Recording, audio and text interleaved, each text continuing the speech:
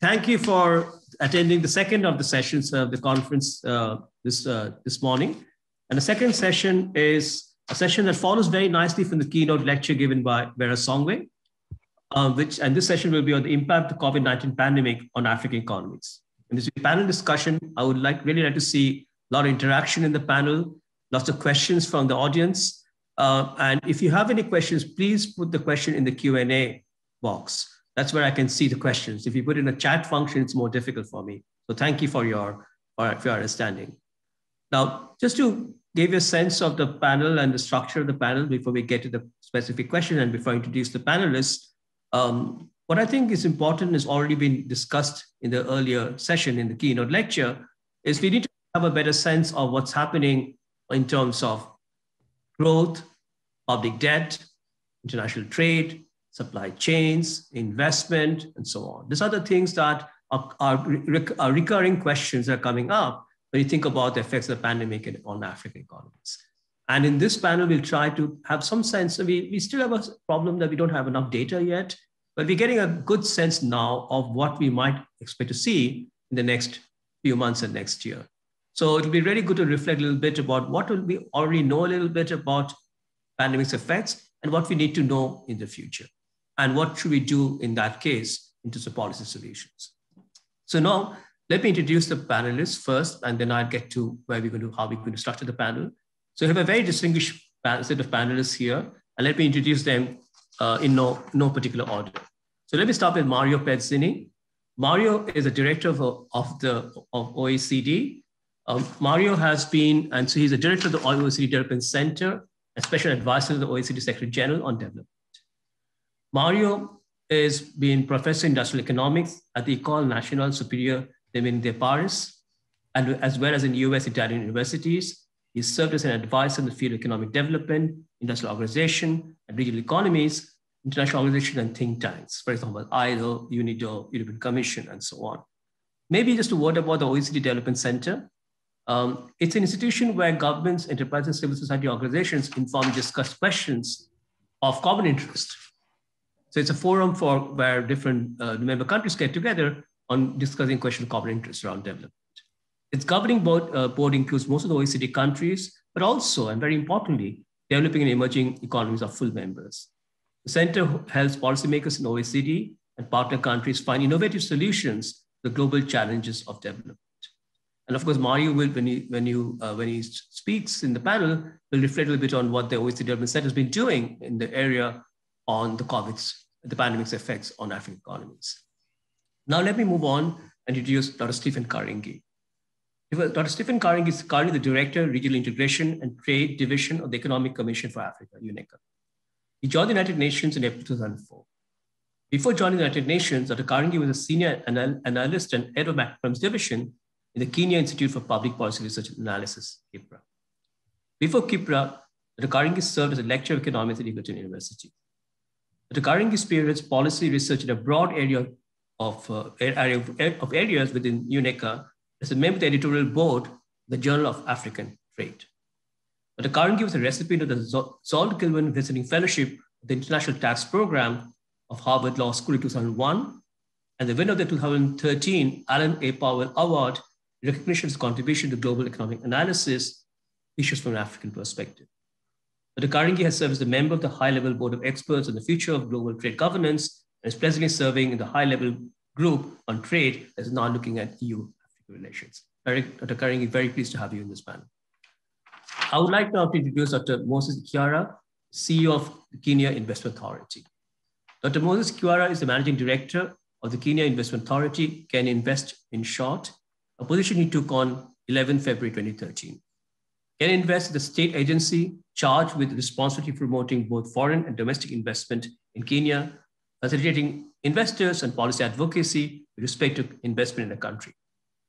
Previously, Dr. Ikiara was the Executive Director of KIPRA and also policy analyst at the same institute. Prior to joining KIPRA, Dr. Ikiara was a lecturer in the School of Environmental Studies in Moi University. Dr. Ikiara has substantial experience in public policy research, has published about 38 papers and book chapters in various journals and other outlets.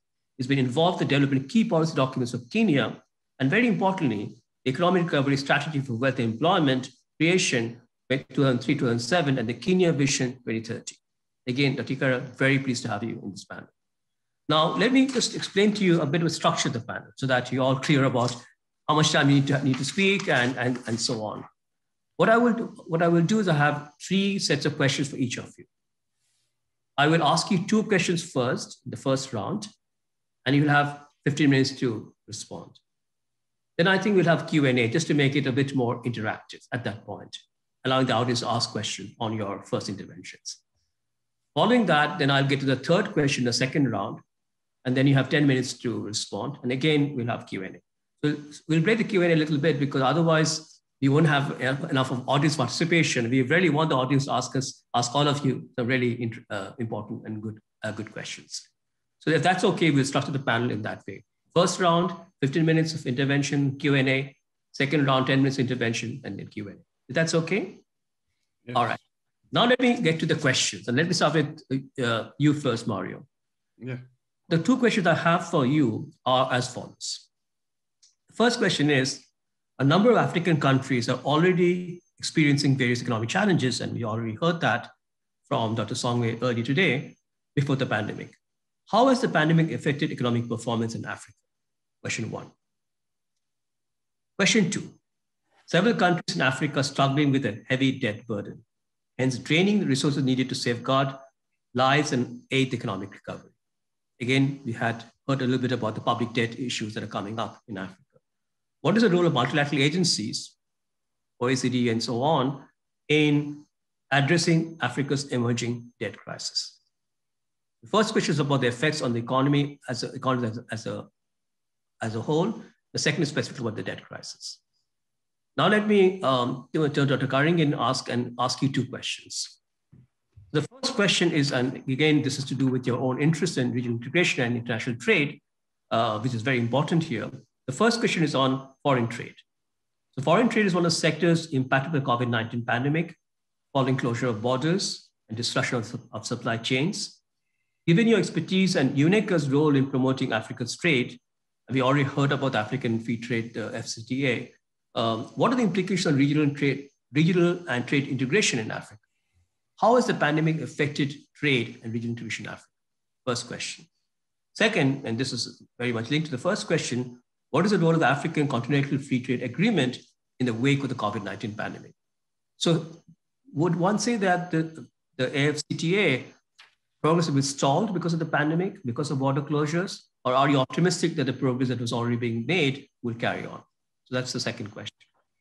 Dr. Ikiara, I have questions to you again, linked to your own experience in investment. So the first question is on this renewed zeal towards industrialization in many African countries. I mentioned in my question to Dr. Songwe about the fact that we're seeing a manufacturing renaissance in Africa and more recently. So notwithstanding what we've seen before, how will the manufacturing sector in Africa, which is mostly agri-based and depend on imported intermediate and capital goods, how will the manufacturing sector, and perhaps more so in the case of Kenya, be affected by the pandemic? And what will it do to the investment climate also in the industrial sector? Second question is not on manufacturing, it's on services. Service sector has been hit pretty badly, especially tourism. So what strategies should be used to revive the service sector and perhaps more specifically the tourism sector, which is very important in Kenya? So I hope I got the questions across clearly.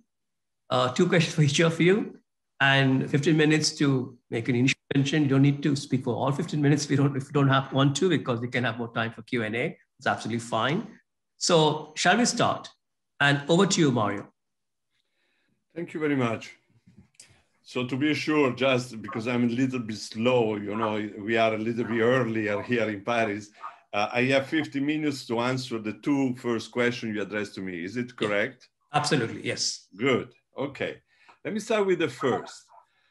Well, we know the numbers, and we know that Africa region are affected in the case of this crisis, because the global economy contracted 4.2%, and by comparison, Africa GDP contracted by 2.6%. So one may say is affected less. Nevertheless, we are talking of 40 million people that could fall back into extreme poverty by end 2021. So this crisis is affecting Africa because it's affecting Africa directly through the attack to the healthcare system and the capacity of people to avoid to be affected, but also because there are a series of external mechanisms that affect anyhow Africa and comes from the other regions. First of all, obviously the decline in demand. We have observed already with the crisis of SARS that in that case, China reduced its internal consumption of -3%. This time has been bigger. Other countries, in particular the OECD country, are reducing their demand. And this because the crisis have affected much more those countries than China and some Asian countries. And this means obviously that also the prices of natural resources, non-renewable, that are exported by Africa are obviously either declining or anyhow in a phase of big turbulence. The crisis is affected from outside through tourism. It's very evident in the case of Cape Verde or the Mauritius, but in many more countries, this is the case. International trade is reduced. There are less commodity exports, but I would also add the movement of capital that is leaving developing countries to go towards more supposed to be secure market. I will go back on this point with the second question. So we can demand for export, fragile industrial capacity, and obviously the health and human crisis, which is serious. But therefore, the consequences in the short term are known. What could be the consequences for the midterm? Obviously, there are pre-existing vulnerabilities in the productive structures, and these existing vulnerabilities will be exalted. And so we know that Africa had problem in increasing productivity. In 2000, let's say, the productivity of Africa was 67% of the Asian level of productivity, and now is only the 50%. So there has been a decline if compared with other developing regions, and only 18 of new exporters survive beyond 3 years. So this is a major vulnerability, together with the lack of quality of jobs that has also a social impact. Only 7% of African youth in the low-income countries and 10 in the middle-income countries in Africa have waged employment. So these pre-existing vulnerabilities are going to continue. And we know that what is needed is obviously a productive transformation, as it has been underlined several times by my friend Stefan. I am very happy to be here with him, and also with the new friends Moses. This need for a productive transformation is very strongly there. But let me also say that there are some possibilities that this pandemic situation is also creating, because it's creating a political momentum to accelerate Africa's digital transformation. African policymakers implement a host of digital solutions to mitigate the impact of COVID-19, and these are local, regional, and continental level. In health, the Africa Center for Diseases Control and Prevention, in collaboration with 20 international partners, is working on diagnostic tests, is working on medical equipment. When it comes to education, Ministry of Education of 27 African countries were able to provide well-functioning e-learning platform for students by already May in 2020. And when it comes to finance, most African central banks strongly encourage the population to use digital payment. And we know that Africa has over 480 million mobile money accounts, which is, in other terms, the region with the highest level in the world. So in all these cases, we see that there has been a strong capacity to react, and that Africa can use those technology as it was done in the past to leapfrog in a series of areas. I would anyhow stress that here the crucial point is not that much to concentrate on the digital sector production in itself. When you take the employment created in digital sector in itself, we are talking about 300,000 employees, which is nothing in respect to the enormous amount of youth that will join the labor market. What is crucial is obviously to be at the frontier when it comes to digital, but in particular is the dissemination and adoption and adaptation of digital technology in other sectors. This could be a big passport for productive transformation in general. Now, let me go to your second question that says, in a certain sense, how do we finance all of it? Africa's debt will likely soar to about 70% of GDP by end 2021. And this is up from 56.3% in 2019. So this average, under my point of view, remains sustainable. Anyhow, there are strong tension when it comes to the debt concerning Africa. So Africa governments are facing a lower financial resource capacity, and therefore the question of debt becomes even more crucial. Let me explain why. First of all, when we look at the internal mobilization of resources in Africa, let's say taxes in Africa are relatively weak. If we look at another developing region, I don't know, Latin America, the tax on GDP represents 23% of the GDP in average. There are big differences in Latin America, as there are big differences in Africa. In Africa, we are only at 17%, between 16.5 and 17% in average, which means that the capacity of government to finance the policies that are required both to address the health crisis and to engage further in the productive transformation is limited. As I said, there are differences because when you look inside, you have Tunisia with 31% of tax on GDP, South Africa 29% of tax on GDP, and Morocco, just to make an example, is at 26, whilst Chile, that very often was quoted as an example of country capable to develop, is just at 24. Nevertheless, this capacity is limited. Therefore, external flows becomes particularly important. And when we speak about external flows, we are thinking first to foreign direct investment. But foreign direct investment are deemed to reduce severely.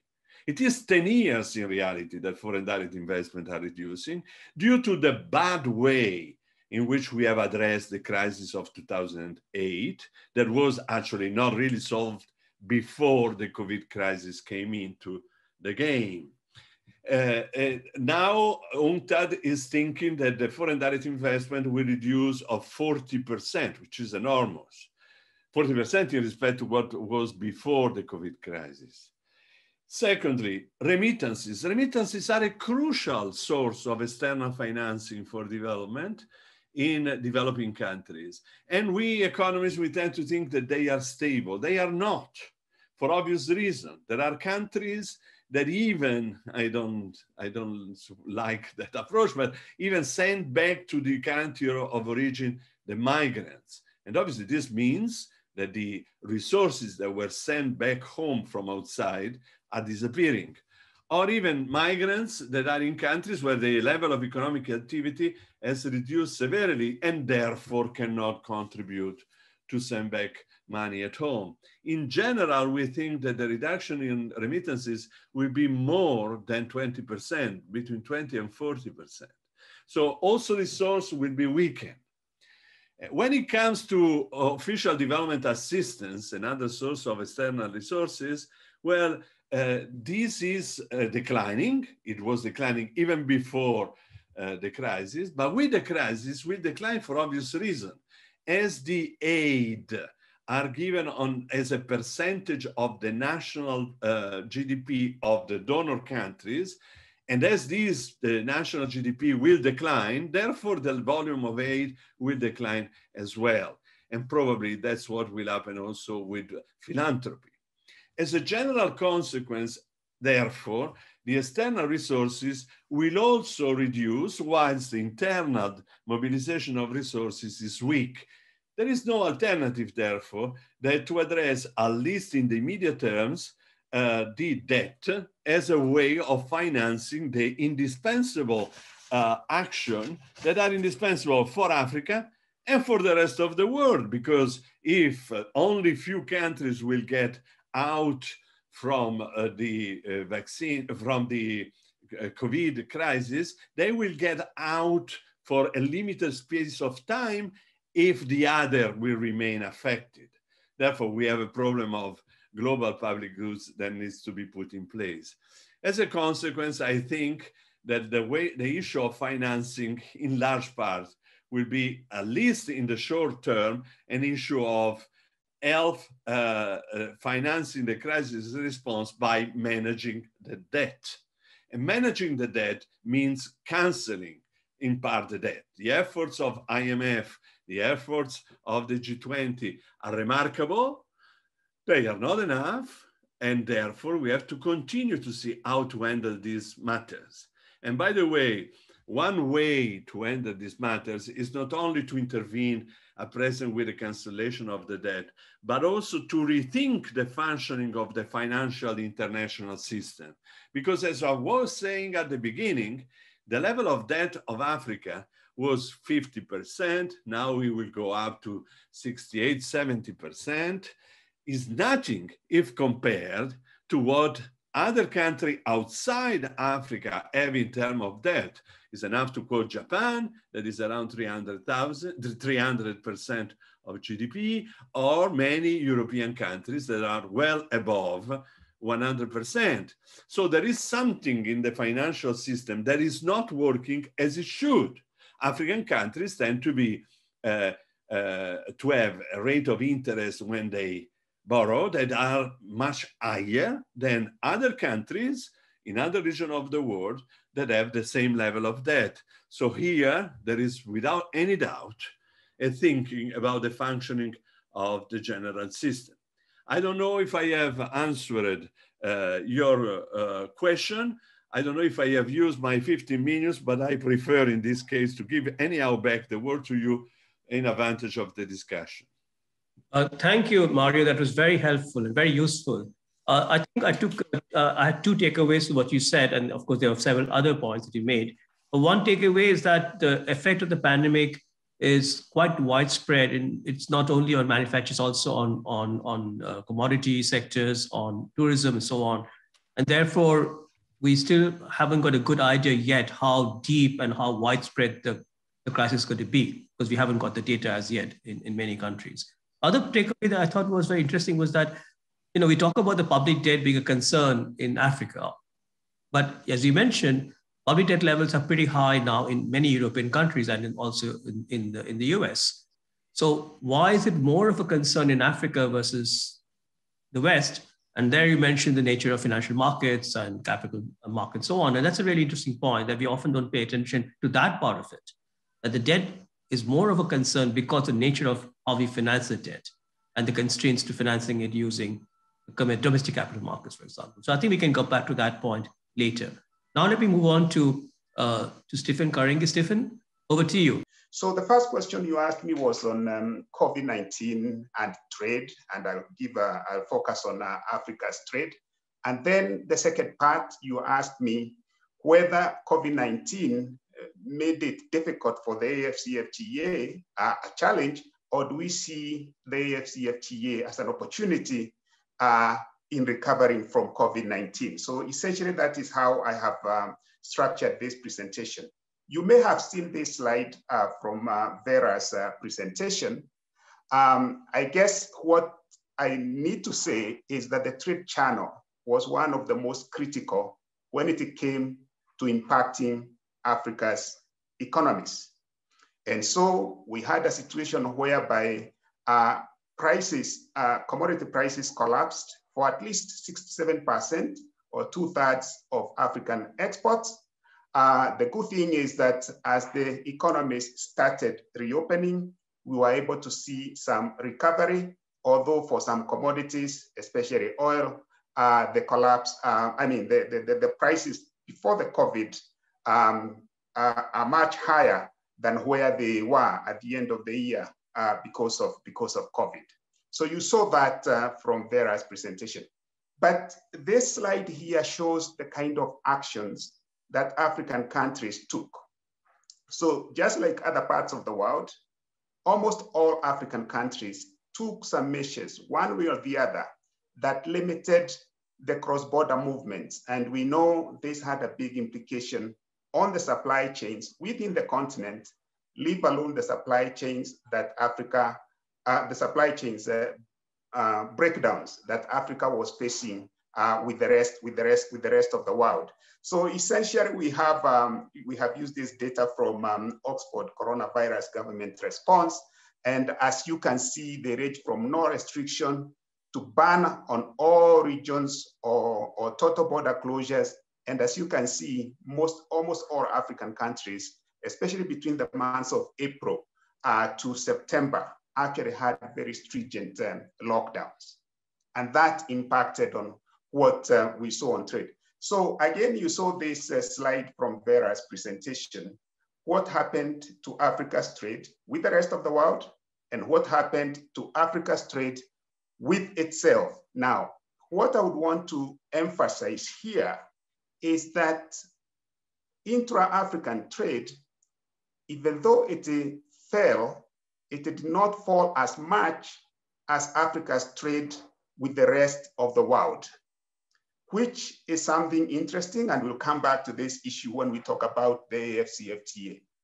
Again, when we compare this story with what happened during the financial crisis, again, we see some resilience on intra-African trade compared to Africa trade with the rest of the world. So there is a storyline here that the argument that deepening of intra-African trade is a critical pillar for Africa's resilience is confirmed back in 2008 impacts and again during the COVID-19 impacts.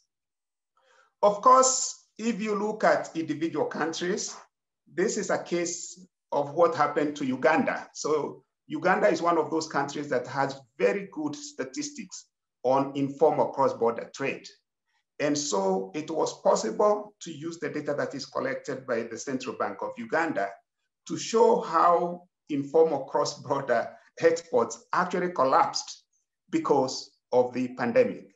Now, again, there is a question that we have to ask ourselves here, and I can say later what we are doing with the African Union to address this issue. A lot of intra-African trade also happens to be informal. It also happens to be trade also that includes different segments of the African society. So if you have lockdowns that do not pay particular attention to the informal cross-border trade, you end up sometimes not understanding what is happening to those informal cross-border traders that you do not have statistics and data about. And again, I think I had Vera talk about the issue of identity, digital identity, because this is one of the aspects that this case of Uganda represents that has been exposed by the COVID-19. Very quickly, not all African countries were affected the same way. If you had gold as part of your exports, things were not as bad. If you had most of your exports are petroleum, then things looked very bleak for you. And I think this, I've shared these slides so the participants can be given and they can see for some countries that have gold accounting for at least 35% of their exports, things were not as bad as for those countries where petroleum oil accounts for at least 35% of exports. Now, again, in the keynote presentation, we talked about the question of food security. So what we observed because of COVID-19, there were moderate rises on the global staple food prices. And this is because of Africa's dependence also in terms of some of its staples, especially rice and wheat from the rest of the world. And then we had all these supply chain breakdowns. But the positive story, if you look at the statistics that are being released by FAO, is that we seem to have avoided the food crisis of 2008. In fact, as you can see in my chart, we show what happened to the food prices on August 07 to around November 08. And if you compare that with what has happened to the prices of food, you don't see the same kind of spike because of COVID-19. But then again, we are still in the pandemic. So I think we also have to put this into context. So we talked about digital, I think, during the session, and I think Mario has also talked about digital, and we'll come back to this issue when I talk about the AFCFTA. But just to say that for the continent, we have actually seen and observed how countries and companies have actually been able to adapt to the pandemic through digitalization. So if you look at what has happened, we see there has actually been a lot of adoption. And I think this is the point, Mario, you raised, that adoption becomes very critical. So we have seen actually an acceleration on the use of digital when it comes to e-economy. But also, this becomes a very valid issue when we talk about the e-commerce protocol that we are hoping will be negotiated before the end of this year under the AFCFTA. And I'll come back to this as I talk now to the second part of the question, which is the role of the AFCFTA in the recovery. Now, so the first thing is that the AFCFTA is going to help the continent to diversify away from commodity dependence, because there are rules of origin within the AFCFTA, just like in any free trade area agreement, that we believe are going to be essential in the creation of regional supply chains, which will make use of the raw materials and a lot of intermediate inputs that are produced within the continent. So that's the first point that we hope that the AFCFTA, and so basically what I'm saying is that the AFCFTA is going to be a pathway out of the economic impacts of the pandemic. The second thing is that it's going to drive industrialization, and as I'll show very clearly, we have done some simulations that indicate that industry is going to gain by between $36 and $43 billion in terms of intra-African exports just from the AFCFTA. And this is only in the context of removing the tariffs. We have not incorporated here what happens to the services trade and how that catalyzes even more manufacturing. And we have not included in this simulation what happens to better market functionality because of the phase 2 issues, including the competition policy question and the e-commerce question that you raised during the keynote. And then of course, there's going to be better facilitation, trade facilitation, and better transition to the digital economy. Now, these slides here basically gives the figure that I've given of between 36 billion to 43 billion by 2040 from the implementation of the tariff phase down under the AFCFTA, most of that happening in industry, followed by agriculture and food, and then energy and mining. And I can come back and answer a bit more, but this is basically simulations that we have done based on the modalities that are being implemented under the AFCFTA. And we can break it down a little more to show what are those going to be the major sectors that are going to benefit from this component of industrial growth. So as you can see, most of it is going to happen in the vehicles and transport equipment. There's going to be a lot of that in energy.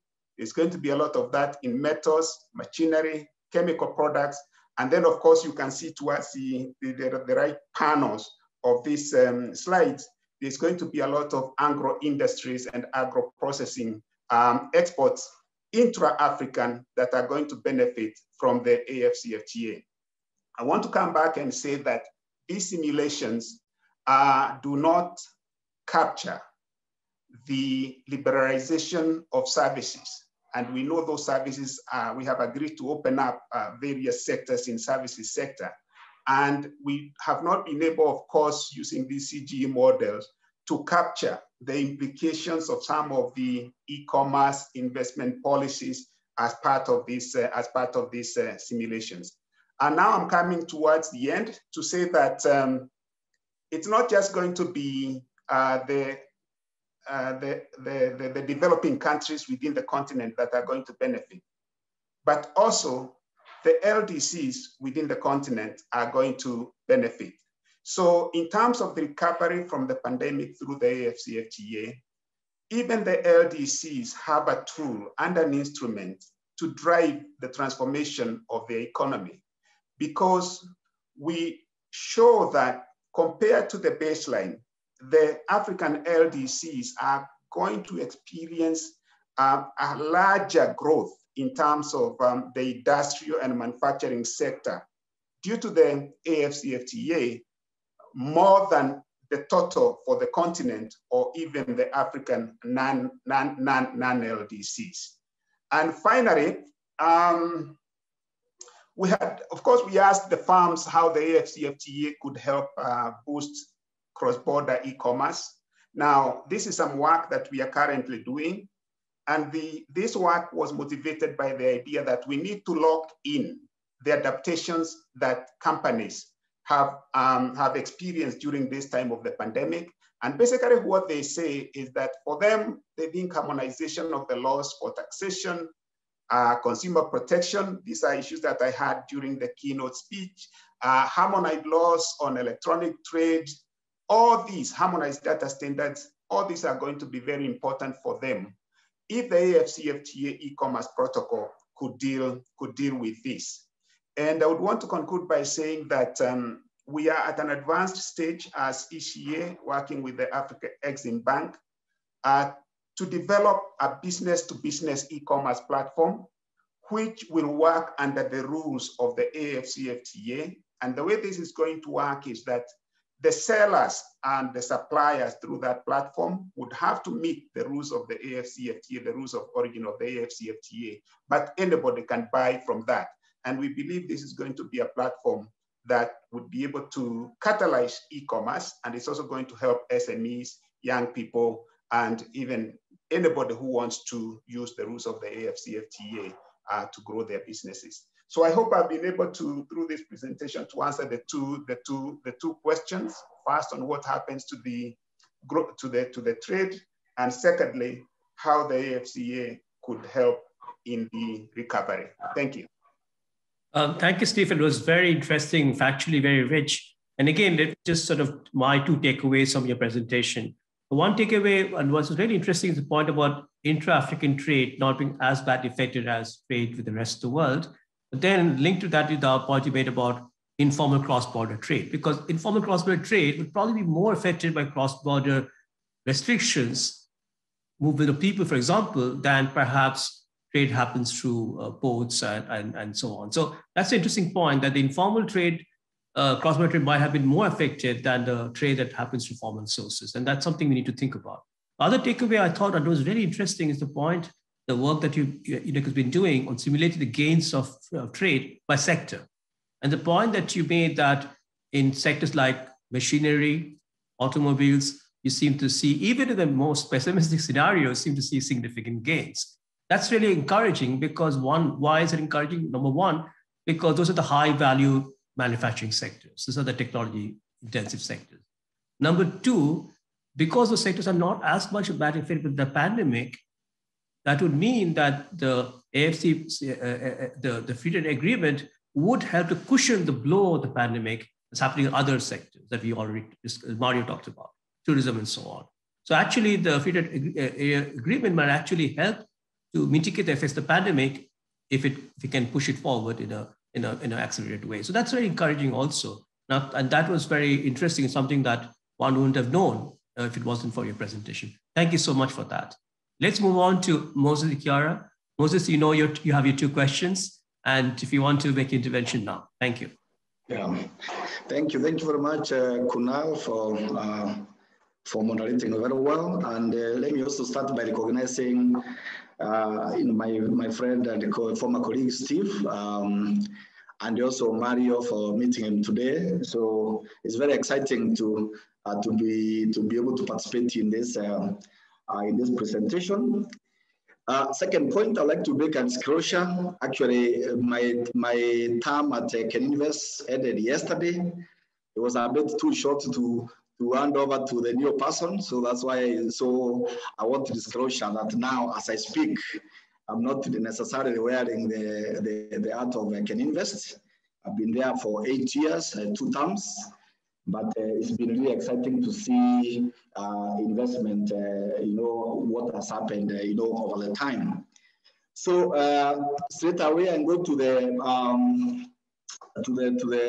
my 2 questions. One is about, of course, the industrialization and the investment climate.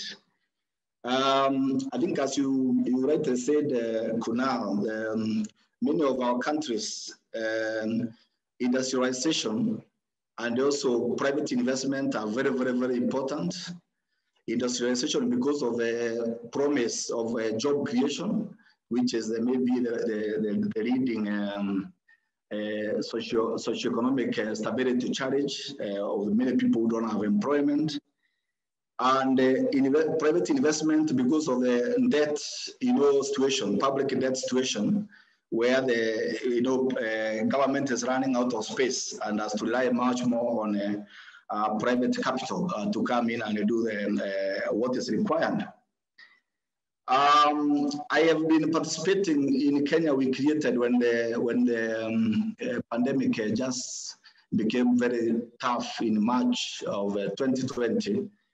We created a war room or a command and control center where we were basically looking at what is happening, trying to manage disruptions in business, minimize as much as possible, try to coordinate various prayers, try to also prioritize interventions to see what you need to do first, so that the next intervention, you can get a maximum effectiveness out of it. And also I was in this response team, and we had, technical support from McKinsey. Most of you know McKinsey. So it's, we did well, and we were able to try and maybe reduce the impact that could have been very, very terrible. So let me say that initially we were seeing about up to 80% of industry jobs vulnerable. Of course, depending on how the COVID, the pandemic, developed. I think maybe the final outcome is there's work going on to look at the data very, very clearly to see where we are, but maybe it's not as bad as initially feared. We also at that time, when after doing a small survey, we found especially in the essential goods category, where about 70%, there was about 70% decline in demand. So you can imagine a sector facing that. For non-essential, it was even worse, where we had about 91% decline in demand at some point when we were doing this survey. So the industry was quite hit, and at our analysis, the sectors we found most sensitive were food products, beverage, tobacco, textiles, and apparels. And you can see these are most of the things that we export.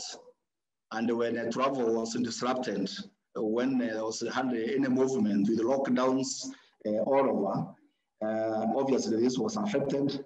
The initial numbers was actually exports declining by up to 25%, and the imports about 3 to 4%. So I think not only Kenya, but I think I can speak about Kenya more because I was more involved in that, where we came up with very quickly a stimulus package program, basically to give industries, some tax breaks, including also paying them refunds, tax refunds that had been there for a long time to just give them a liquidity.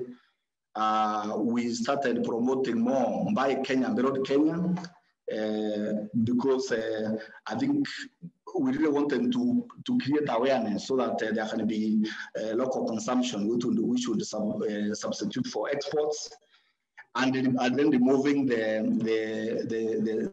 logistics challenges that were there, and also reducing costs. We did so many interventions because we started thinking of a proper stimulus package, more or less like the first week when the crisis hit us.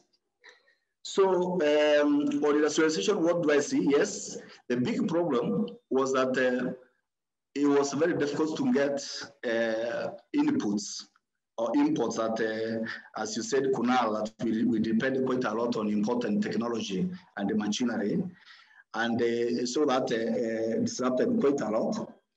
And there we see, a potential where that with now the developments we have also seen at the ACFTA, that we could actually see how investors can come in, now that the market is even much bigger, to start producing, assembling and developing the machines and technologies that are required. When you have shorter distance in terms of crisis, it is much easier to move those kind of capacity within a continent or a region, rather than maybe going even in longer distances. But another thing which we found very interesting is also the ability, the capacity for innovation. Within a very, very short time, we could see even small polytechnics. Some polytechnics are small institutions where they do basic technical work, turning themselves and being able to develop masks, stitch masks, and supply to a lot of people who are desperate, especially when it became mandatory to wear masks as you moved around. Many companies also moved away from their traditional lines and started a new line to manufacture masks, or actually to manufacture these sanitizers. Yeah, it was within a short time actually the problem of sanitizers more or less disappeared because different companies were able to come in and they fill in the space. We had even innovations, even in ventilators, which are actually, I think the information I have is that they are working, and I think they could become, very great technologies with a bit of more work. So innovation, we have actually been surprised by the capacity to innovate that we didn't really appreciate before COVID how much it was. So it is now, and this as part of a post-COVID recovery strategy, we actually are now promoting a lot of these groups to innovate a lot more and help them to commercialize some of the technologies that they have produced. It was surprising to see when we looked at the structure of the economy, what we are buying, what we are producing. We came up with a list of about 175 commodities that we could actually produce internally, and without necessarily having to depend on imports. So it was COVID was a real challenge. It has shaken the industry, that we really, which is being looked for to create employment and to create also market for farmers. But it has also shown us, it has revealed the capacity and the potential that we have actually in our countries, in Africa.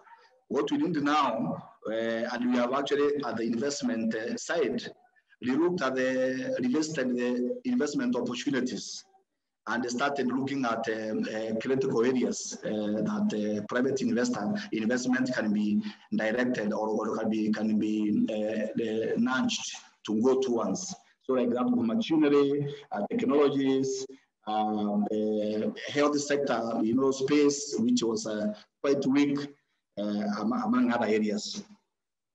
So I think I'll go to the next question, which is on, but before I go to the next question, the key things that we, of course, affected the industrialization is, as I said, is supply chain disruptions, downsizing because of the reality that was there, revenue decline, and the related challenges. But we were able to see with a strong command center where you are looking at what's happening on a daily basis and getting reports coming from the field, you can be able to minimize and guide the process. The second area is tourism. Again, this is a key sector for Africa. In Kenya, it contributes about 10 to 11% of GDP. It's an important sector. And this is one of the sectors that was really very, very hard hit because of people could not travel and because of the restrictions. Even domestic, even local people could not move from one part of the country to another. So it also affected the domestic tourism to a large extent. But the encouraging thing is that demand for leisure and the travel remains very strong. If you ask many people, I think at a personal level, to say what they hated the most about the COVID was the fact that they had to really be restricted within their homes or within small spaces for long, and they could not go on holidays. And so that demand is means that the sector has a lot of still hope. Of course, with the vaccine news was good, although now that is being dampened with what you have seen about the new strains of the virus that are not being, they are resistant, or the vaccines are not able to be effective against them. But nevertheless, the sector, what the question you ask is, how can we revive this sector? The first thing is, for me, I think it's good to have a specific tourism sector or services sector task force, which is basically looking at what is evolving on a continuous basis, what are the emerging opportunities, what can be done to take advantage of these emerging opportunities, how to help potential companies not let them go under if they are strong and they need only support for a short time of period to be able to be back on strength again. So that kind of task force, people focusing nothing else but really monitoring what's happening is very critical. The second is, of course, to maintain online destination visibility, because we believe COVID will eventually go away, and you don't want to start from scratch to promote your destination after the COVID. You want to still maintain, even if it's only virtually, that visibility. The other area is to really look more on what we have domestically. The African tourism sector has been largely biased, in favor of foreign tourists. But many of the economies now, with the rising per capita incomes and the disposable income, they present a very strong market. We've seen that, especially conferencing and other types of domestic tourism. All that needs to be done is to repackage the products, because the tourism product that appeals to somebody from Finland is not necessarily the same that appeals to a Kenyan tourist. So you just need to be able to repackage those products to make sure that we can capture more of the domestic market. and then to ensure the standards in hospitality and the food sector are maintained, hygiene is maintained, so that again, you don't have, you can manage reputation risk by doing this. Diversification of products is very crucial. And then well-decided financial support packages is very, very essential, because sometimes the difference between life and death of an enterprise could be a matter of a couple of months. So support is required to be able to step in those short moments of support, so that you can be able to save, good businesses for future growth. So I think I hope I've been able to respond to your questions, Kunal, well. I'll be looking to hear if there are further questions on the same areas. Thank you very much. Thank you, Moses. Thank you so much. I mean, let me just again take what I take to the 2 points I would take from what you said. Yeah. First, what you said about investment and particularly imported capital goods. So, and this is not only true for only Africa, it's true for other developing countries, other developing regions. They're very dependent on imported capital goods from the West, from Japan, and so on. And the pandemic has had a big effect on trade. So in a way, investment has been affected because you can't, as a firm, import capital goods, which you need. And that is an interesting point, the link between trade disruptions, the pandemic, and then investment.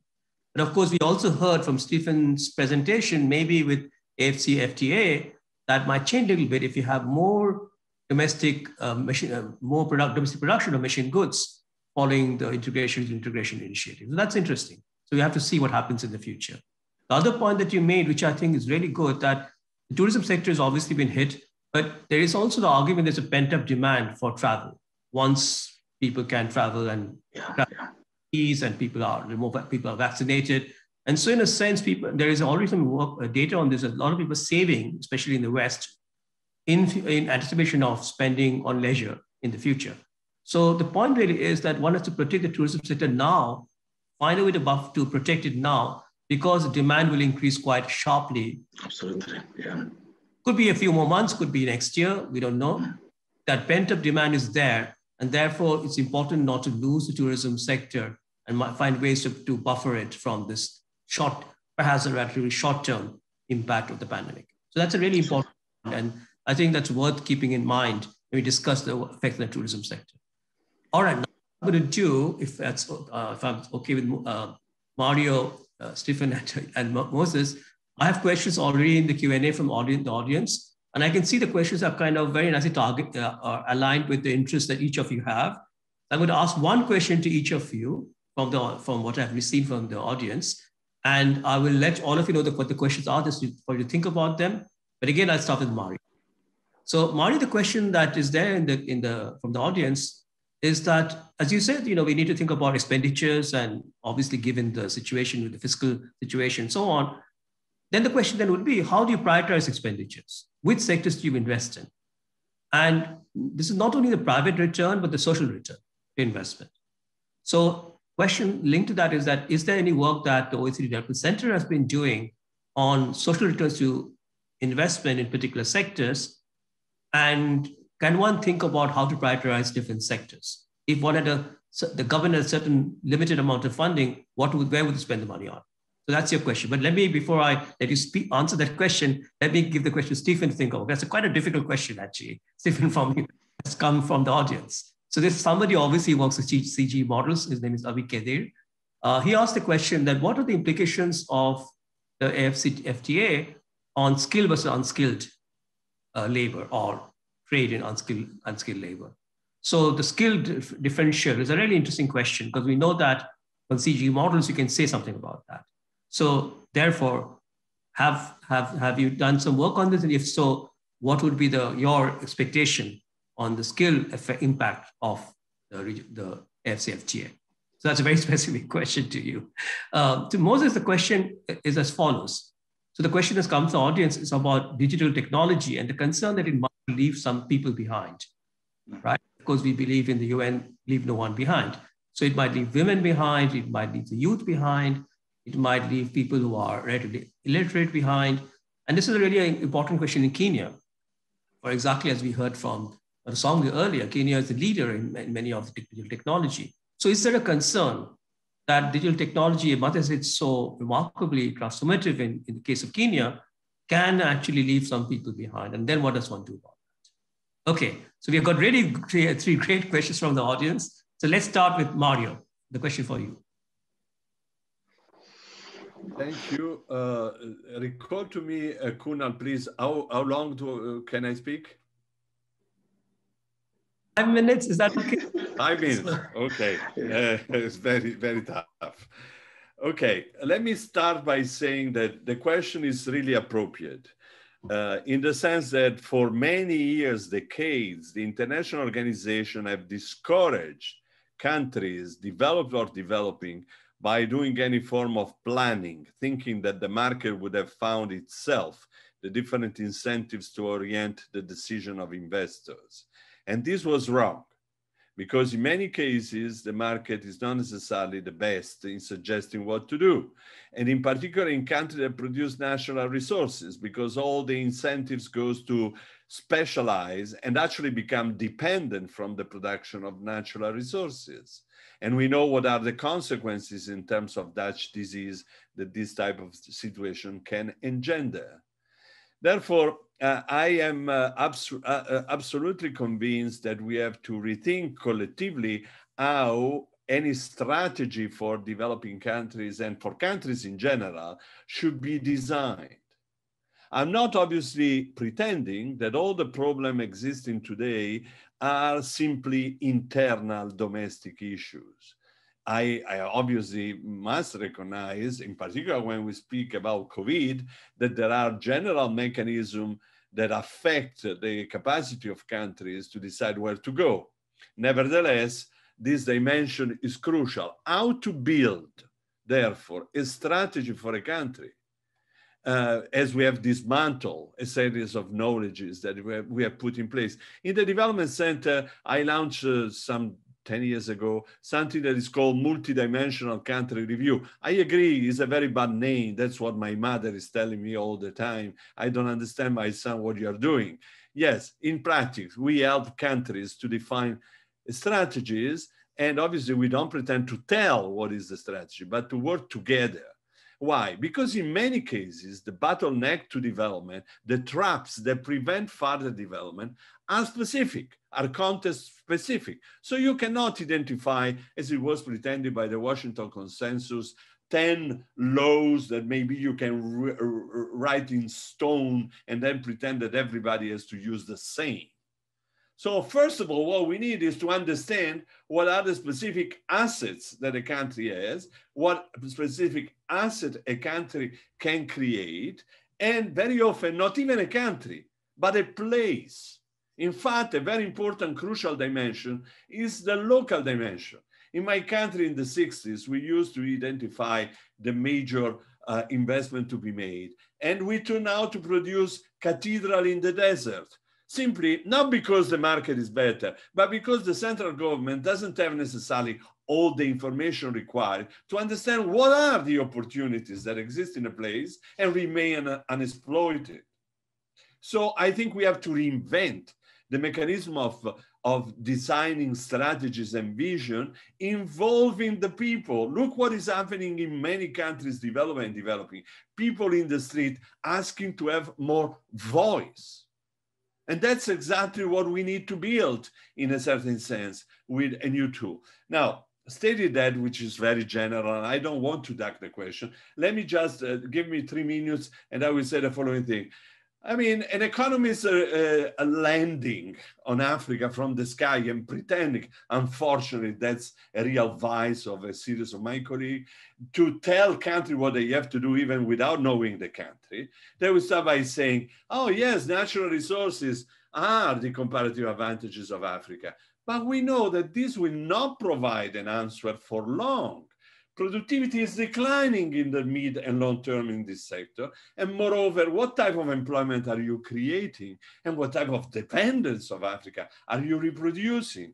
So others are saying, I use the global value chain. And I like all the things that Stefan said about, obviously, trade. But remember, 69% of the growth of Africa came from internal demand. This is a great present, a great thing that needs to be exploited further. Therefore, yes, global value chain. Let's think about regional also value chain and how they can be organized. Nevertheless, their penetration remained very weak. So some are saying, okay, why don't you create some free zones, imitating what has been done maybe in China, and then you attract foreign direct investment. Why free zones? Because the problem of firms is not necessarily what they do inside.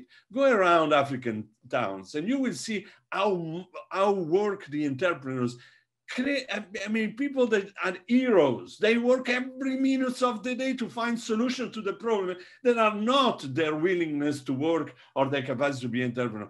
It's the local environment that is not providing all the resources that you need. When you are a small entrepreneur, you cannot do everything inside. Therefore, you buy from outside. But if the outside is weak, where do you find logistics? Where do you find an accountant? Where do you find a center to control quality of products? Where do you find a center that informs you about the trends of fashion? You have to do everything alone, unless you have an environment which is good. So some people say, let's build a free zone so that at least there we can control and we can put an environment that is helpful. Many economists obviously speak about an environment conducive to growth.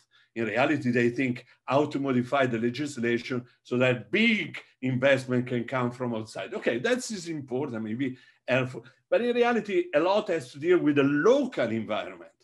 Now, apart from free zones, that you can build many, but you cannot answer all the need through the tools. And obviously, I like very much the work that Arkeve Ukubai has done in Ethiopia and also theorizing about it. But for me, we have also to take into account zones where there are already small firms, very often informal, concentrated, and there do industrial policy, not in terms of, obviously financing is always important. No? It's as you go to see a doctor and you ask, what do you want? To be better. So what do you want? More money. Okay, fine. But then what you need is in reality services. Real service, the center of control of quality, the technician that tells you that there is a new innovation that maybe you could adopt. These type of policy are desperately needed. Sorry to be long. No, Mario, I think you made some really, really good points there. I mean, the point that made about the fact that we often think of Africa having this comparative advantage in natural resources. Well, that might have been in the past, but that's no longer in the future. For one, as I said earlier, today there is a manufacturing renaissance going on. And secondly, also, we see increasingly now declining commodity prices, move away from non-renewable energy sources. So surely it has to be the case that comparative advantage cannot dictate the way you want to go in the future, right? So that's a very good point. The other point you made, I thought was excellent, that often there's a preoccupation with special economic zones. And, we, of course, seen a success in China, for example. And actually, to be honest, we haven't seen special economic zones being successful elsewhere in the world. There have been dismal failures in India, for example. So yes, in Africa, I think Ethiopia is a good example where it have worked, but one should not only focus on special economic zones because you're creating kind of a bubble. And that's not what you want. You want this more generalized investment climate reform that allow all firms to do well, especially the domestic firms. So that's a really important point that we can come back to later. Let's move on to Stephen. Stephen, so you have a very specific technical question on CG modeling. Do you want to take that now? No, thank you. Thank you very much. And thanks to my friend Kedir for the difficult question. So to say the following, in the results that I have presented, there is a possibility to go to another layer. And I'm just going to the technical part. Because we know in every country, you have household survey data. So it is possible to take the macro results that we have from these simulations that I've given the 3 scenarios, and through a micro simulation model, be able to show what is happening for the different segments of households, which of course would be a good representation of the labor market. That part of the analysis is not done. So at the moment, what I can say is that in 2013, we did some initial work with ILO and FAO. We published a book. It's a book published by ILO and FAO. It's called Shared Harvests, Trade, Agriculture, Employment. Some of you may have seen it. You can actually see it, it's online. And in chapter 8, what we tried to do was, even before the negotiations started speculating on what some of the simulations scenarios would look like. And in chapter 8 of that publication, we have some focus on agriculture because we were working with FAO. And so what we were able to demonstrate at that time, before we knew how the modalities would look like, was that actually unskilled workers in the agriculture sector would actually benefit from the AFCFTA at that point. But of course, as we know, the distribution of these gains depends on what sectors are gaining and what sectors are losing. And that is why this second layer of a micro simulation analysis is so critical. So Abby, just to disappoint you, we have not done that second part of the simulation. But the good news is that the World Bank, towards the end of last year, produced some additional analytical work on the AFCFTA. And basically what the World Bank has done, they do the same scenario. The scenario they do using their CGE model is much more ambitious than what is agreed in the AFCFTA today. But then they go to the second level, where they actually disaggregate the labor market, including by gender.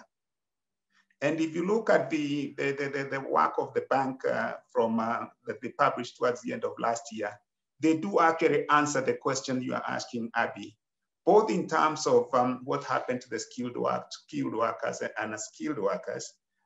They go to the extent of including the gender dimension of the implications of the AFCFTA. And the results are very, very encouraging, both for gender inclusiveness, but also for the question that I also see of not leaving anyone behind within the analysis. And this is because then they also capture the services liberalization. So that's all I can say for now. That's really interesting. So this is the World Bank report. Is that right, Stephen? That's fair, right? Yes, yeah. I can look for the title, but it's some work they published, they released towards the end of last year. And basically the scenario at the macro, we discussed a lot, but then what they did, since they have the advantage of having the poverty surveys for the different countries in the world, they took that data and then modeled, looked at the labor market for each of those countries, and then imposed these macro results at a micro simulation level. And they have very interesting results on what happens both by gender and also by labor segments. Excellent, thank you. Yeah. Moses, the question was, how can we make sure that we don't leave anyone behind with digital technology, and particularly in the case of Kenya? Yeah, thank you. Thanks Kunal, and thanks to Paula for that question. I think I'll basically answer this question in two ways again from the experience of Kenya, because this is what I have been doing every day. First, I would say, I think the focus on creating digital villages, even in the most remote parts of the country, making sure there's electricity and making sure there are digital villages, so that in those villages, even somebody who is illiterate can go and say, I would like to do 1, 2, 3, and there are people who can support and help them to do this. It's something we see all over in Kenya now because of the cypher cafes, where somebody goes Then there are people who have never gone to school because of mobile money. They know where to press to be able to withdraw the money, even if they don't know anything else. So that example has shown that the risk of leaving some categories behind because of digital technology and revolution is minimal. Another example is seen, some of the very informal, we call them micro enterprises, of lots of women. They drive by every day, 4 a.m. in the morning. They go to the farms or people who supply produce. They buy it, then go and sell. They retail it, you know. To get the money, they actually borrow every morning, and they pay back at the end of the day, every day, and they are left with a profit.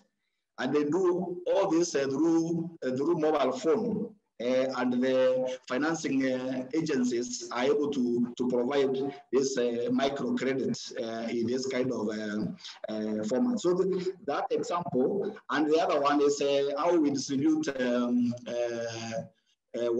social support, like cash transfers to the very handicapped poor, who may not be able to work or do anything by themselves, and they can only be sustained by cash transfers from government. They get it through M-Pesa, through mobile money, and they're able to, you know. So those two examples show you that actually digital technology, rather than having the risk of leaving categories behind, is actually a way of inclusion and bringing everybody there. And then if you combine that now with digital villages, which we are, as a country, we are championing this, then I think the risk can be minimized. And together with the training, there are a lot of technical training institutes all over, so that people can even learn basic things on digital skills and even the utilization of the tools. Thank you. I think that was very important, Moses, the intervention, your response, because it's really been quite remarkable how much mobile money, mobile banking has benefited to the poor in Kenya, but also in many other countries increasingly now. And that's quite important to keep in mind, that we thought that might be a challenge, but it hasn't really proved to be a challenge, particularly the case of Kenya. And that's something other countries can learn from, I think. I have now a question again, Stephen. I'm sorry, you're getting very precise questions for the audience today. So there's a question which I thought was really interesting. The question was that, so the informal cross-border trade that we see has declined in the pandemic would imply that border towns, like let's say Lesotho and South Africa, border towns in between across the border, would particularly be affected, because they're the ones who essentially which are where the trade, informal trade is really happening to the border towns. So do we see evidence of that? I mean, do we have any even preliminary evidence that the border towns have been affected because informal cross-border trade has slowed down? No, thank you. Actually, there is, you know, the World Food Program. The World Food Program, as you know, they are the largest logistics company, so to speak, in the world. They do actually collect data in some of the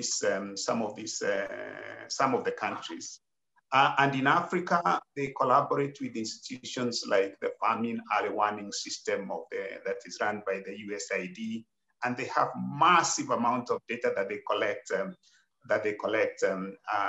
day. So I happen to be part of the network, but an email list where the World Food Program normally shares some of the data of what is happening, at least in Kenya, including the cross-border trade, especially where some of the refugees, some of the border towns where we have refugees or where they cross. And the evidence is that, yes, they are actually being impacted, because as you know, when it came to the closure of the borders, it was also the security apparatus in most countries were actually activated. So it was very difficult for even informal cross-border traders to use what we call informal routes, because the national security apparatus were also impacted. So what happened and this is now where the adaptation came in. In West Africa, these informal cross-border traders basically organized themselves and they started aggregating. They started aggregating their trade, giving it in one track and being received on the other side. So instead of it being informal, it started becoming a bit formal as a way of adapting to the challenges of the border closures. Now, of course, also I talked about the acceleration of the digitalization. So the use of mobile money, people moving now to mobile money so that they can be able to pay each other across the border, also became a way of coping mechanism. So it's true the livelihoods were impacted, but like I said, there was also an sort of an adaptation by most of these border communities to try to minimize the impacts of the border, of the closure of the borders, and having to be on the wrong side of the law because of the national apparatus being there to enforce the law.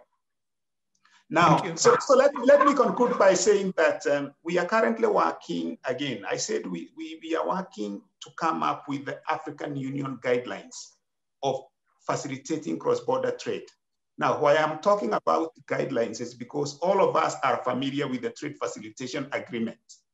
The AFCFTA, in the Protocol of Goods, one of the annexes is about trade facilitation.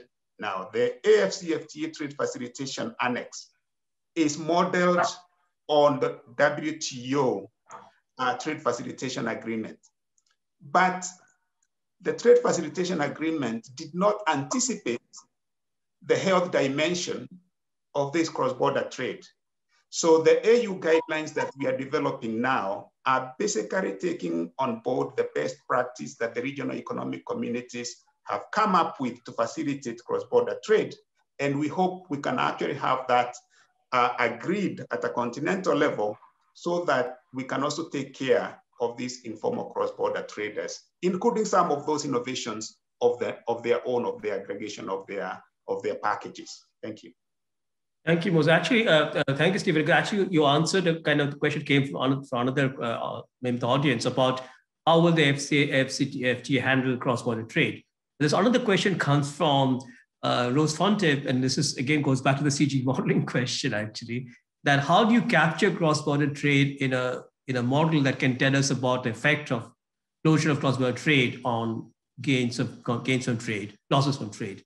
So that would be very difficult, I would think, right? Because you don't have the data you need to put into a CG model for doing that. Am I right? That's true, that's true. Because the data we use is basically the national accounts. The macro base is the national accounts. And to the extent that it does not capture that, so you could actually be at the estimate or by estimate sometimes, depending on how macro accounts were constructed. So that's correct. Yeah. It's something to think about as a potential research area to get into, isn't it, for students listening into this panel. So perhaps there is a very nice PhD thesis out there that can be done on this, using primary data, obviously. You need to collect your own data for this, to do that. Now let me ask you a question, Moses, on an issue that actually also relates to what Mario also said. And again, the question from the audience about PPE. Like, for example, this whole thing about that we know now that what we have seen for the pandemic is countries who didn't have PPE production was so much dependent on other countries, China and so on. And that also links the question also on pharmaceuticals too, vaccine production, right? I mean, Kenya has a pharmaceutical industry, but vaccine production has not really happened there as far as one knows. So the question then, is there now one understands the importance of domestic production capabilities, especially when one sees that when this sort of pandemic happened, pretty much countries closed borders. And now we also hearing about export controls of vaccines and so on. So what can you say from where you work in Can Invest about that question of building up domestic production capabilities, particularly around PPE and maybe even vaccine production? Thank you very much, Kunal, for that question, and for our colleague who has asked that question.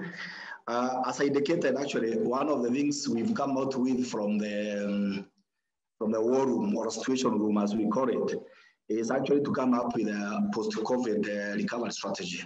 And one of the key things that has come is that, now greater focus on food, medicine, pharmaceuticals, and the issues like the PPEs. You have to think now in the future, if there was, if this was to continue, or there was even another crisis like this, when there was no travel, you are not able to import and all that, what are the basic things that you need? And it looks like every country needs to try and at least have some level of capacity to be able to produce basic needs like food, some medicine, and all that. So PPEs, pharmaceuticals, actually have emerged, and even the medical supplies. Equipment have become the most at the top of the list now, area where we are encouraging investors to go to. Of course, the issue of the PPEs is whether you can sustain a demand.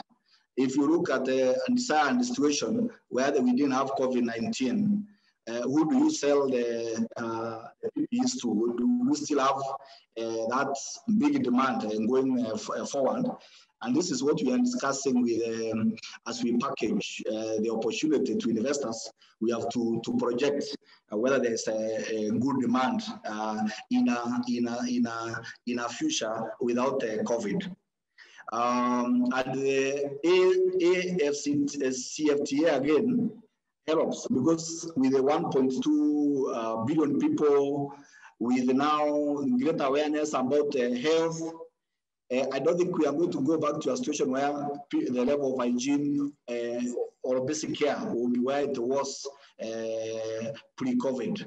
There will be high level, people have come up with these small equipment where you can wash your hands without using your hands to touch anything. If it's something being used for many people, you step on one pendle for the sanitizer or soap, the other one for the water. And these are things I think will be sustained going forward, regardless of whether COVID is there or not, which is likely to have a major effect on the status of public health, public hygiene in the not only Africa, but also around the world. So the simple answer is yes, PPEs, pharmaceuticals are among the top now as areas we are looking at investment opportunities, but we are looking to see whether even when you bring the continental FTA in the picture, whether you still have a strong demand that can sustain sizable investment. Thank you. Thank you, Moses. In fact, the point that you made at the last point you made is very important, that it is also not very useful for every country specialized in producing PPE equipment. If you have the FTA, right? I mean, you want to have regional specialization, and then you have inter-African trade. So that also might be a bit of a mistake if countries are specializing in where maybe that's not in their best interest. So I think that's something to also keep in mind, and I think that's also costly specialization is also not a very good idea, right?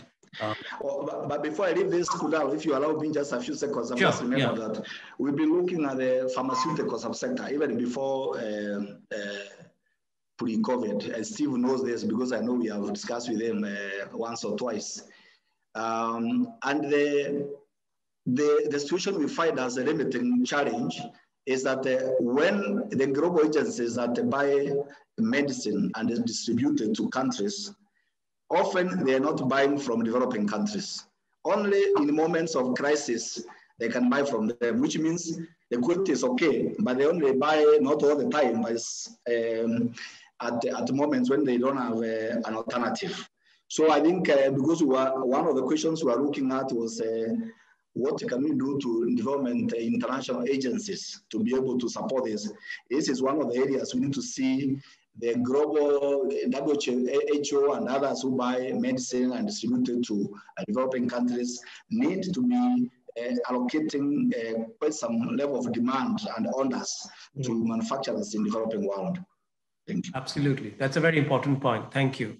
I was going to ask you to actually, for a third round where I was going to ask you a third question. Given that I'm getting so many interesting questions from the audience, if I, with your permission, Mario, Stephen, and Moses, shall we carry on? We have about 14 minutes left anyway, and it's good to get the question of the audience and and makes it more interactive. So therefore, Mario, I have a question for you, and you could also, in fact, reflect on the question that I raised about domestic production capabilities. I know you have a specific interest in that. So are we looking at a new industrial policy post-COVID? So that's kind of one question you can think about. The other question that came from the audience is that, so we talked about fiscal deficits and they have increased post-COVID, obvious reasons. But what is a safe level of a fiscal deficit? When do we say, no, that's just too much? Is it 10% of GDP? Is it 15% of GDP? Is it 20% of GDP? Can one provide some kind of a marker on this? Or is it very country specific? So this is a tough question for you to answer. So you need to give us a kind of a marker that this range, this particular level of fiscal deficit GDP becomes a problem for a country. So that's so you have two questions there. A new industrial policy post-COVID, and what would be the safe level of fiscal deficits in this situation? Thank you.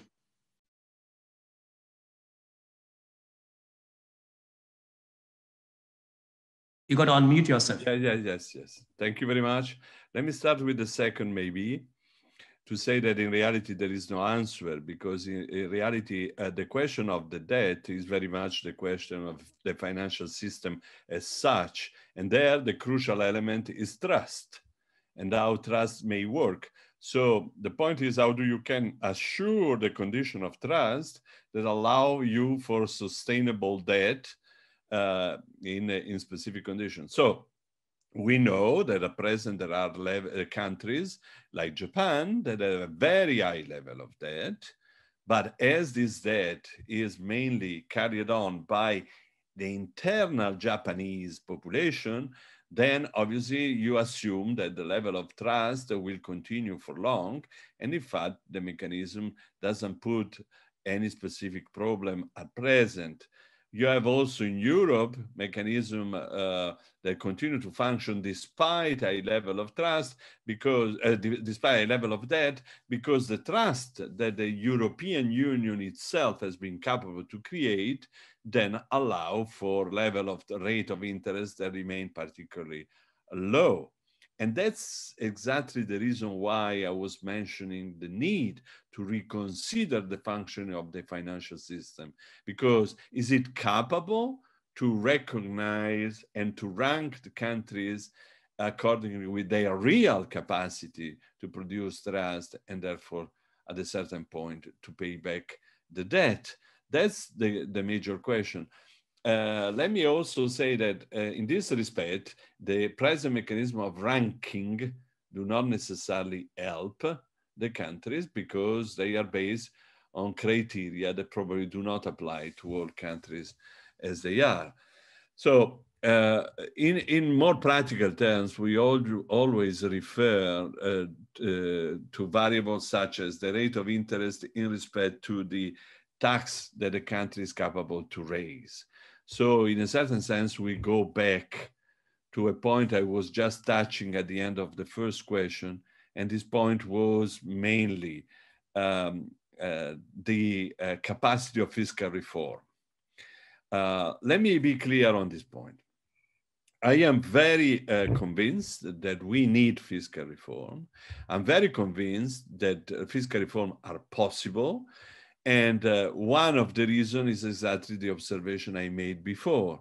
If in average in Africa, the level of taxes out of GDP is very low, there are countries where this is not the case. I mentioned Tunisia, I mentioned South Africa, I mentioned Morocco. Why they are so relevant?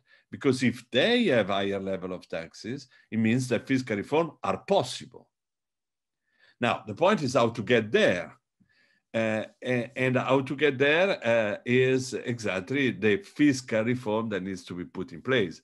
I'm very pleased that together with the African Union, we have been producing in the last year something that we call fiscal revenue statistics, because as we produce it also in OECD countries, but also in Latin America and Southeast Asia, these allow to compare. And when you start comparing, you realize not necessarily that you have to copy the other, but at least that there are possibilities because others have done in a different way. Nevertheless, we need to be extremely clear. If at present we would put in place immediate effort for austerity, so to reduce the debt, the result will be the worst possible scenario that we can imagine. We saw already in 2008 what an accelerated, unneeded, and actually harmful efforts to immediately go towards austerity have produced. In reality, in many countries, particularly the OECD countries, we have a period of almost stagnation that came before the crisis of COVID and now is even more exaggerated. And that's why, fortunately, a series of countries are now promoting general efforts, for example, in Europe, to a fund to help the recovery. My point is, fiscal reform are needed, but not now. What we need now is a new deal. What we need now is a global effort to relaunch the economy, because the economy is not really taking off, with the exception of some countries in Asia, including, for example, China, but not only, also Vietnam and others.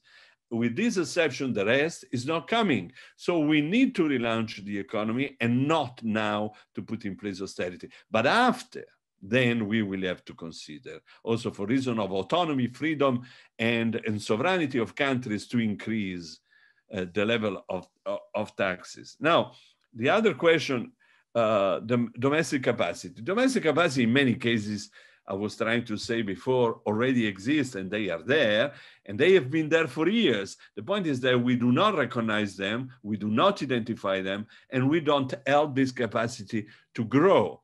I don't know, one day, as I am old now, I will have more time to think about it. I would like to understand why, for the economists, the investors come always from the sky. They are never here. They are never people like you and me that live close and we are friends. No, they come always from the sky. And therefore, we have to guarantee general conditions for them and not for the people that are there.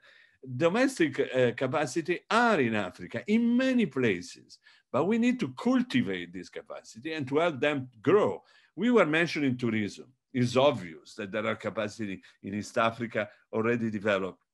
The problem there will be that tourism is a reputational industry. Once you invest and you build a reputation, you are successful.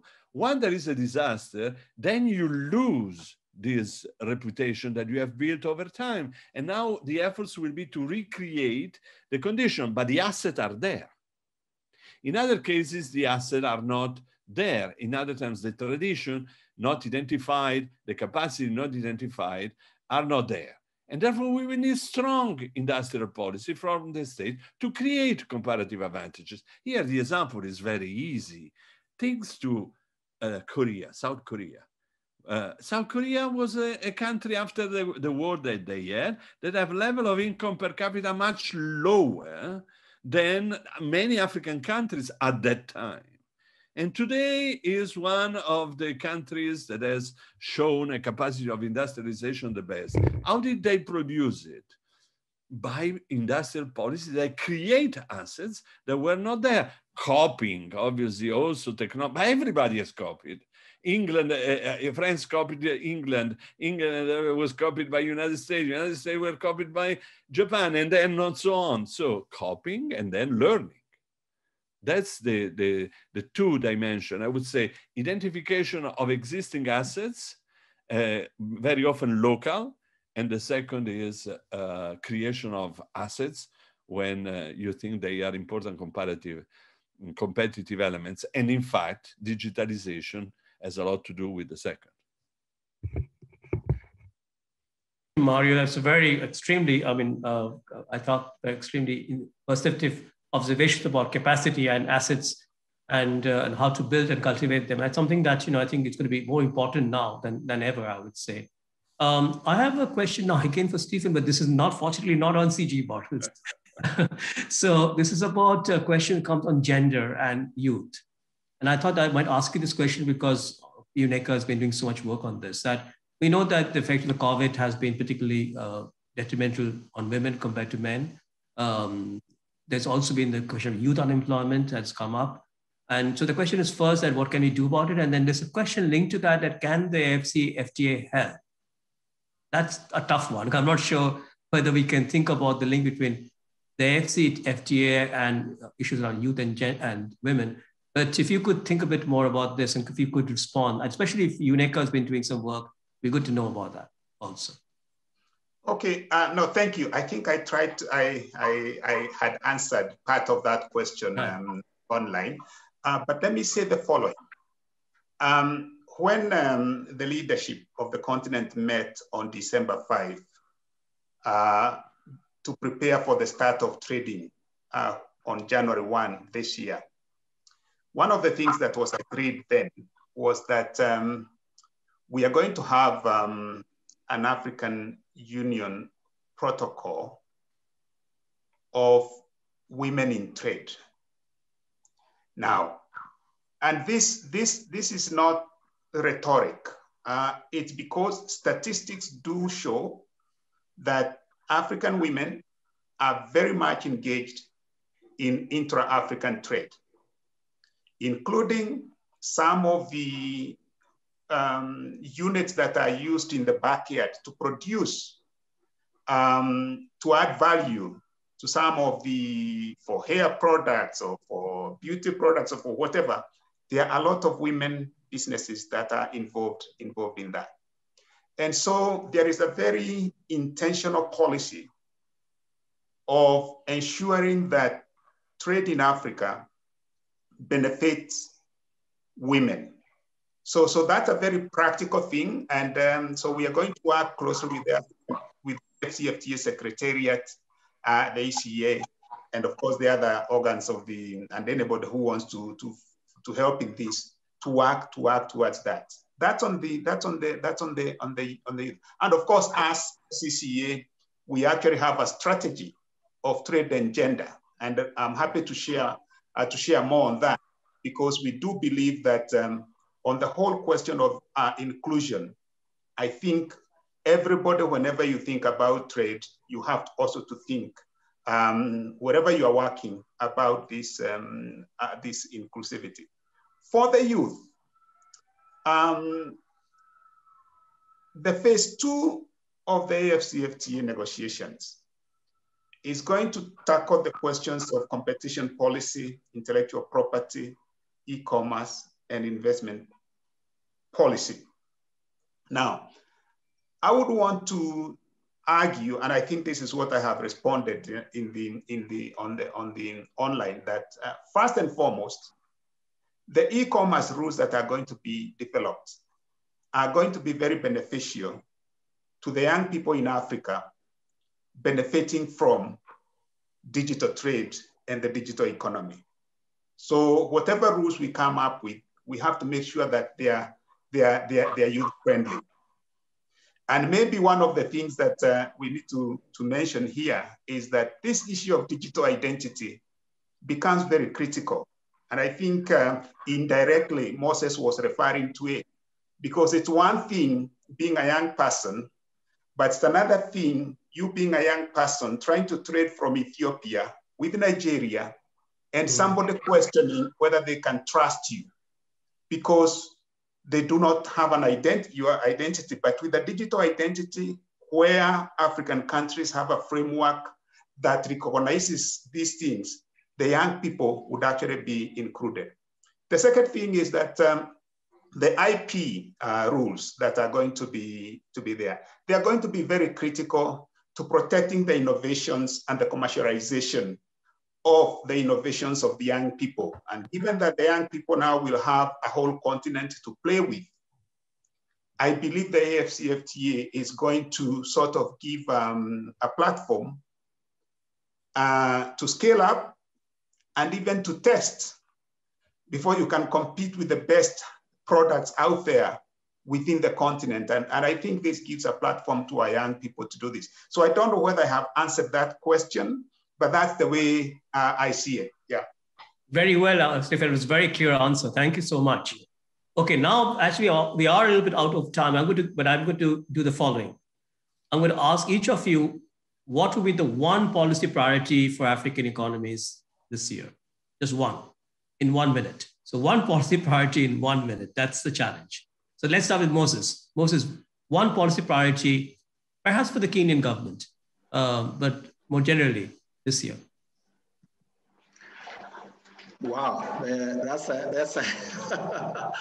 that's a very good one. It will be, if we focused on value chain by value chain. We are working on scarce resources. If I had the power, I would say every year, start with the market, understand the specs of our market, work backwards to produce as per the specs of the market, build the capacity of the producers, and you clear the entire value chain. If you did that and you are able to succeed, 2 value chains every year, you make them sustainable, within maybe 5 years, we can solve a big part of the unemployment challenge. Thank you. Great answer. That's a great answer. Thank you so much. It's absolutely clear. Okay, Stephen, your turn. One policy priority this year. Oh, mine is straightforward. Ratify the CFTA, develop a strategy for how to beneficiate from the AFCFTA, and implement that strategy. It gives you degrees of freedom because you do not have the kind of degrees of freedom that developed countries have of enormous fiscal resources, but the AFCFTA is our fiscal resource. Thank you. Absolutely, that's a very good answer. I was going to say the same thing too. So it's really, really good we agree on this. Mario, one yes.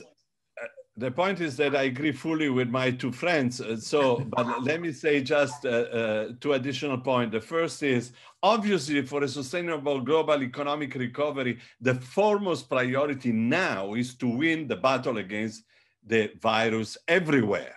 So that's, but let me allow that for a second. The ongoing digital and in general productive transformation must be part of a new deal for the global recovery. There will not be recovery if this will concern only few countries. Doesn't matter where they are. Absolutely, thank you. Okay, I'm going to now call this panel to a close, a little bit over time, but not very much. I know all of you are very busy and have other things to do. But I just want to thank all of you. It was really wonderful, the interaction, the questions that came from the audience were superb, and your responses were really, really very helpful. And I think it's just very good to think about, in a way, where we are right now. We have quite a bit of a good sense of what the challenges are, and also perhaps, as we have just discussed now, some possible policy solutions, some of which may be within reach, some of it a bit more challenging. But certainly something one can think of doing in the next year, if not the next few months. Thank you so much, Moses and Mario. That was a wonderful panel. I really enjoyed moderating it. I look forward to seeing you again, whenever, wherever. Thank you. Thank you. Thank you. Thank you, Moses. Thank you, Kunal. Thank you. Thank you, panelists. Thanks. Bye.